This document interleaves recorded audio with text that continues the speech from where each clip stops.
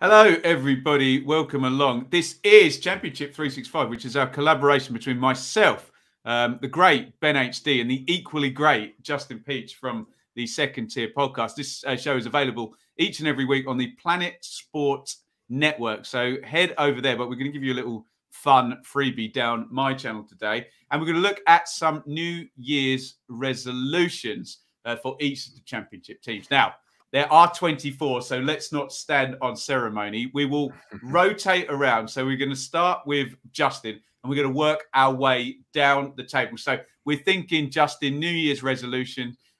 What does a team either need to keep doing or start doing that they weren't doing or should be doing, etc., etc.? You process it, how you think. And we will start with our league leaders, Bournemouth. Have you got a New Year's resolution for Bournemouth, Justin? Yeah, I thought it'd be easy going into this, actually, and now I'm thinking, it might be quite difficult.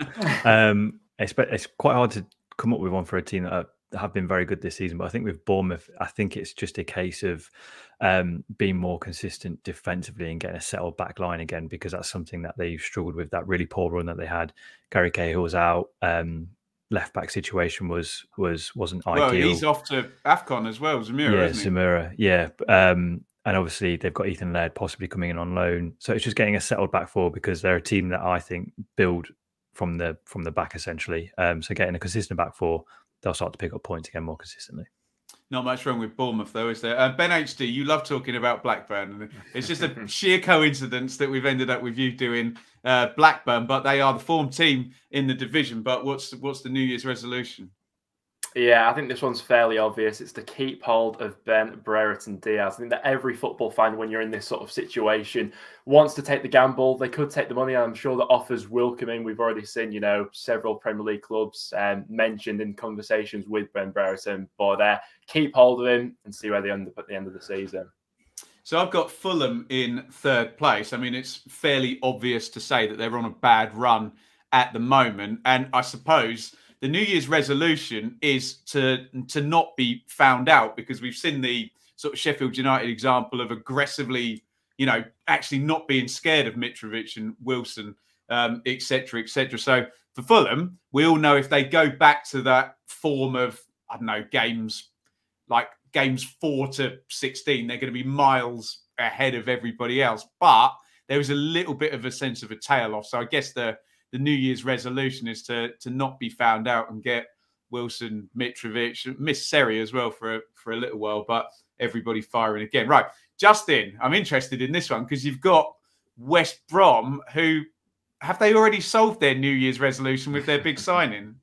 I think it remains to be seen, given how it might take DK a little bit of time to settle into West Brom. It didn't take him too long to settle in at Barnsley, but things might be different. But the obvious New Year's resolution here is to score more goals, essentially, and convert some of the chances they create. I feel like if they did that on a consistent basis, they'd be top by a mile. And that is just the one thing that has held them back this season. You look at Jordan Hugo, how wasteful he's been in front of goal.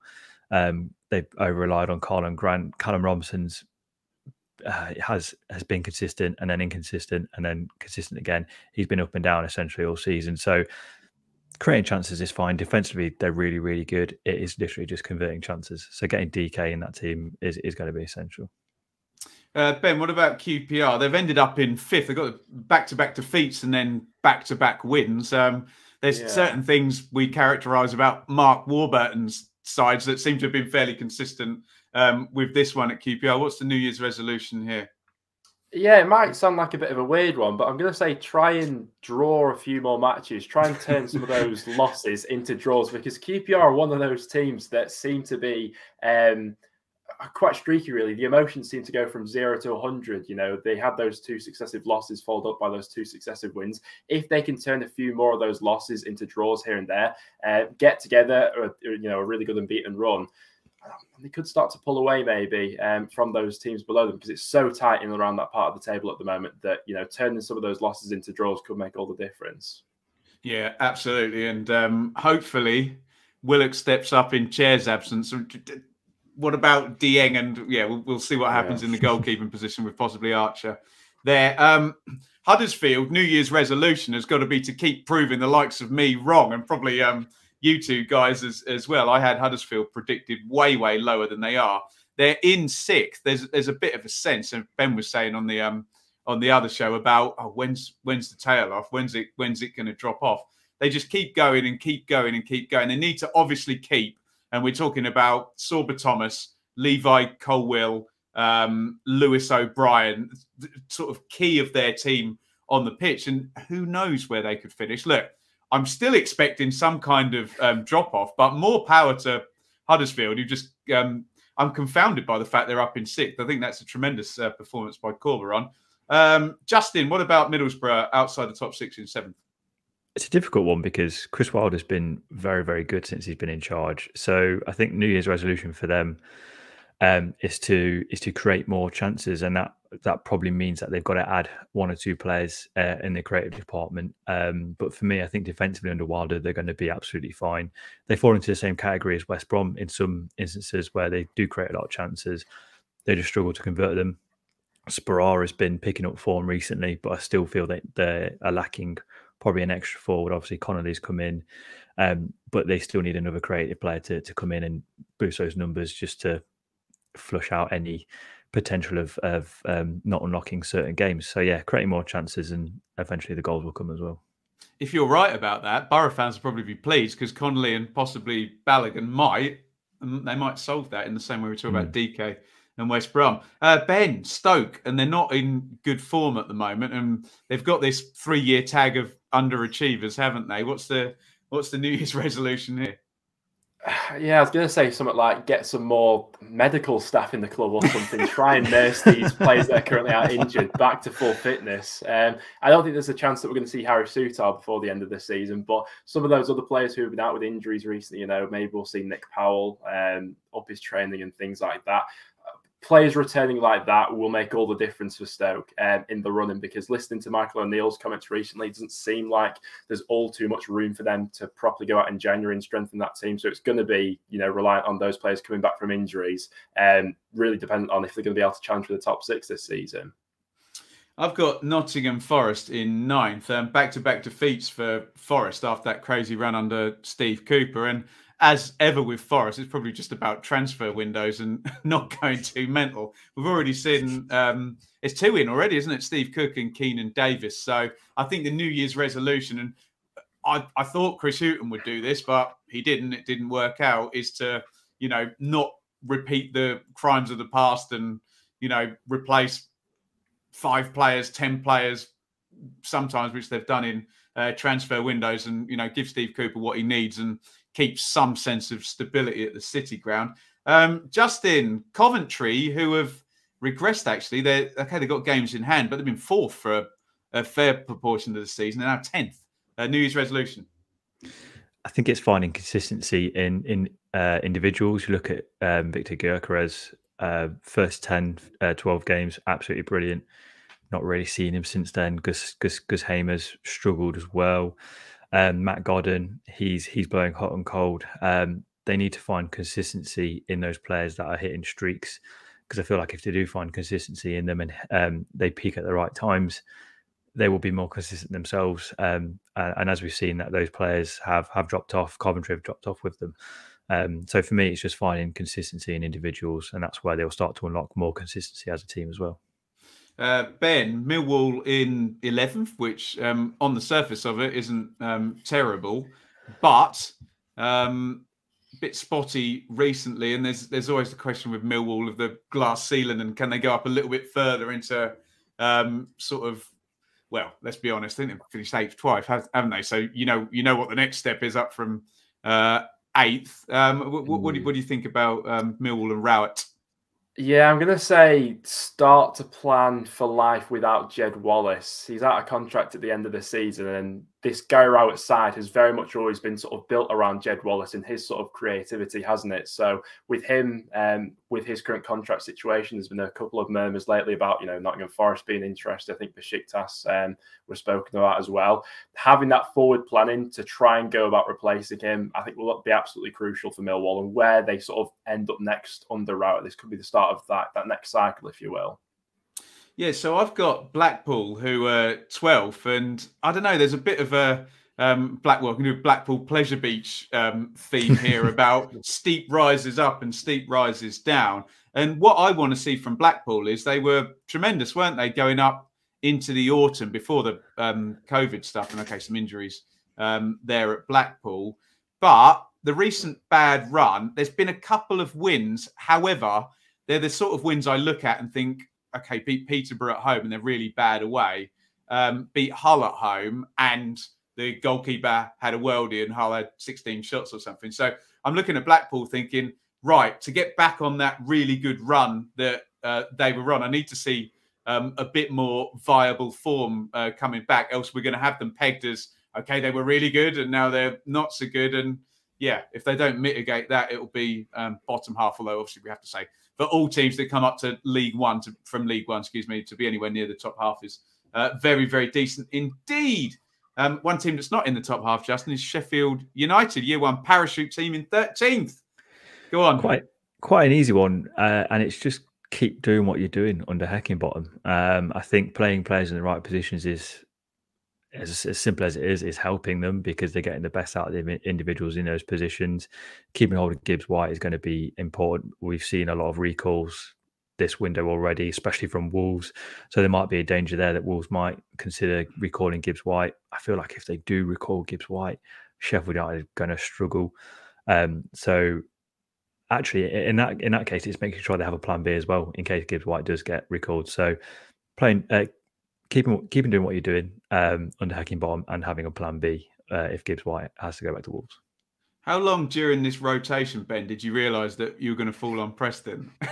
Yeah, just clicked there. I was like, yes, come on. The universe has given BenHD Preston, so it will definitely give Justin Derby. We'll fix it. We'll fix it that way. But talk to us about Preston. 2 for 2 for Ryan Lowe, but with a 4-week gap or something in between, right? Yeah, really impressive. I like the way we're going under Ryan Lowe. I think for our New Year's resolution, I'd say to try and clear out the deadwood. I think this is something that we probably failed to do in the summer transfer window. And a couple of previous windows of sort of average recruitment has sort of caught up to us. With the 25-man squad and things like that, I think we've got like 28 or 29 contracted pros at the moment. So there seems to be a lot of people in the squad not doing all too much at the moment. And we are in a situation where we need to get rid of some of those players before we go ahead and seriously strengthen the squad. So look to offload a few of those players in January and then, you know, give Ryan Lowe a real good crack of the whip heading into next season.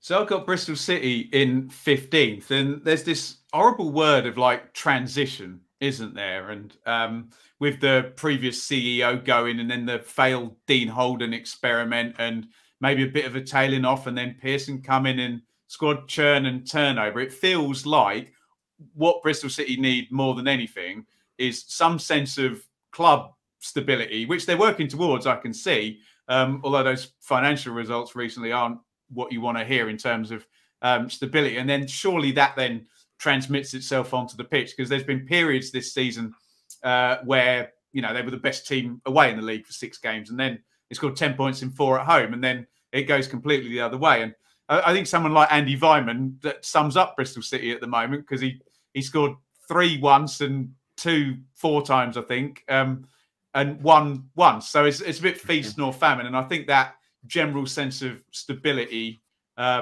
just around the whole club will get them trending back where they were, which was frankly an upwardly mobile top 10 team chasing for the playoffs. And in 18-19, in one of the hardest championship seasons we've seen, they missed out. So yeah, that would be my take on Bristol City.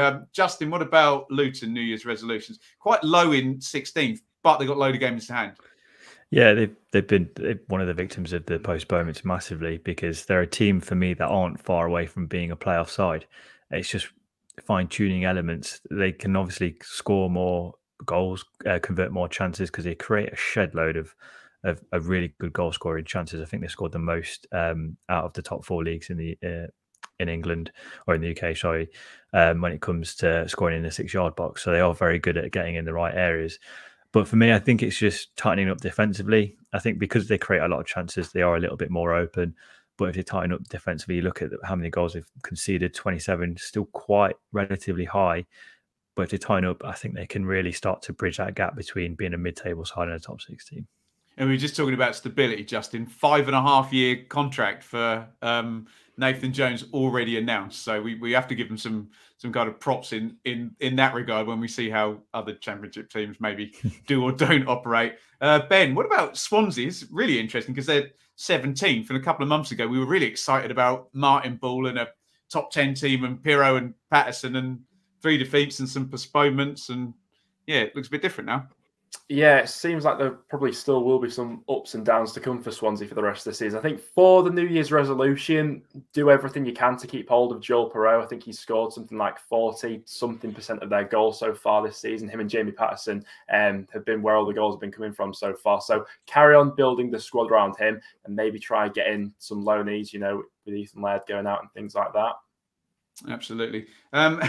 I feel a bit deja vu because I've just jumped from Bristol City to Birmingham, but it feels like all the things I said about Bristol City in terms of things needing a sort out is the same at Birmingham, I think. And yeah, bit of a sense that managers at the end of their tethers at both clubs, possibly they're not their tenures, their tethers, their own kind of patience levels. It feels like Lee Bowyer a couple of times already this season has been, right, we're going to have a sort out. I'm going to change this system, and these players are going in and these players are going out. And like you said about recalls, Justin, Dion Sanderson out, but Ted and Mengi has come in already. God, they miss Chong, don't they? So maybe a New Year's resolution would be, can I get him back? I don't know about the injury, or certainly replace that role, because they haven't been the same. I don't want to go into they never replaced Vieira mode, but they certainly haven't been the same since he's been out. Justin, Hull City. Yeah, difficult one because they're obviously getting the takeover sorted. I feel like they can't really get going until that takeover's done, because they clearly need a couple more players in January. They're not going to do that until this takeover is ratified, and also sorting the long-term future out of Grant McCann, because there's still, even with that good run of form, there's still a massive amount of uncertainty as to whether or not he's going to stay or go, because his Championship record, although improved slightly of late, still isn't great. So ensuring what the long-term plan is for the new Hall owners, and getting the short-term fixed very quickly as well. I think that those two are the priorities. Ben, Cardiff with Steve Morrison out of the bottom 4, but still 20th place. Yeah, a bit of a dodgy position at the moment. I'm going to say try and play the loan market in January. I think the budget's probably not there for Cardiff at the moment to go and spend anything silly in the January window, but they are in a bit of a precarious position at the moment, with Peterborough having that game in hand and then being just 4 points off the relegation zone. Ryan Giles being recalled seems like a real hammer blow for that Cardiff side. 9 assists in that team this season. So try their best to replace a little bit of that creativity with some incoming loans. 9 assists. He could have been on for some kind of record if he'd rolled that out over the second half. Graham Dorrans-esque season possibly coming up. Although, yeah, maybe not quite Ben Rama style of assists, but yeah, what are you going to do? Reading, God, in 21st, 6-point deduction. A big COVID hold. John Swift returns. Still Lucas Zhao, still Maite, still Ijaria. Both of the fullbacks are going to AFCON as well. So I think for me, it's all about mitigating absences and, being as viable as you can without those key players. Hopefully Swift stays fit, but they just got to get through with no fullbacks and try and, in the absence, I know Aziz came back, didn't he, in the last game, but in the absence of, that's a lot of quality, isn't it, to be missing. So I guess with Reading, it's just absentee management. Here's a nice hard one for you, Justin. Peterborough. God, yeah, whatever am I going to choose? I think it's pick up more points away from home. As simple as that. They've only won 1 game, lost 11 games, conceded 33 goals away from home. They are scary statistics for any team. And obviously with Peterborough having just come up, it was always going to be difficult, but they've yet to convince me that they are capable of staying in a championship. So yeah, it's pick up more points away from home. I mean, even if they're just scraping draws, they need to stop losing games, because their home form's not too bad. Lower mid-table could improve, but it's the away form that is really, really pushing them to relegation essentially. 100%. Ben, you got a fair choice here with poor old Barnsley. It's not been good this season. No, I feel like they'll have about 50 New Year's resolutions. I don't know. I was going to say do the exact opposite of what you've been doing in the first half of the season, really. I think the mindset of Barnsley now just has to be try to prove people wrong in the second half of the season. I think we've sort of got to this point where we're now halfway through. Everyone's sort of resigned to the fact that, you know, we've all sort of wrote Barnsley off. So they have to go into this second half of the season now with that mindset of trying to prove people wrong and pick out some quality from somewhere because, yeah, at the moment, they just seem so far off it. 100%. And being the gentleman I am, I will defer Derby County to the man on my, well, I don't know, on my right as you're looking. Now, Justin, Derby County. I guess there are two resolutions here. On the pitch, it's keep doing what you're doing because you're doing exactly what Ben said Barnsley need to do is proving people wrong. Derby are doing just that. Off the pitch, it's get a takeover sorted because I feel like same with Hull. As soon as that takeover is sorted, that will really give Derby a sense of where they're at in terms of can they avoid relegation or at least have a real serious attempt because it's still, from my point of view, a pipe dream at the minute because they need to get through January without keeping their squad intact and they still need a couple more players in my opinion. So yeah, off the pitch, get it off the pitch, get it sorted. On the pitch, keep doing what you're doing. Brilliant stuff, guys. Well, we've rattled through 24 New Year's resolutions for 24 Championship clubs. And your New Year's resolution should be to come and see us every single week on Championship 365, this collaboration. We've been brought together by Football 365, but we do actually like each other and we do talk every week and split it up into 3 shows. So do head over to the Planet Sport Network. Ben, do you want to just give a quick plug for your channel? I'm sure most of my viewers will be aware of what you do, but what can people find over at the BenHD YouTube channel? Yeah, as always, BenHD for everything Championship, really, into January now. So a lot of sort of things surrounding transfers, who teams are looking at and things like that. So yeah, loads going on in the Championship at the moment. And Justin, direct people to the Second Tier podcast. Yeah, it's at Second Tier Pod, Twitter, Instagram, YouTube. Yeah, all at Second Tier Pod. With the FA Cup coming up, we've got a few mid-season predictions coming up, so it'll be good to keep an eye on them. And stick to your New Year's resolutions, everybody. A friend of mine was in Oldborough within 12 hours eating fish and chips when he said he was going on a diet. So we'll see how these teams go. Thank you, everybody, for joining us. Do check out the collaboration that we do, Championship 365.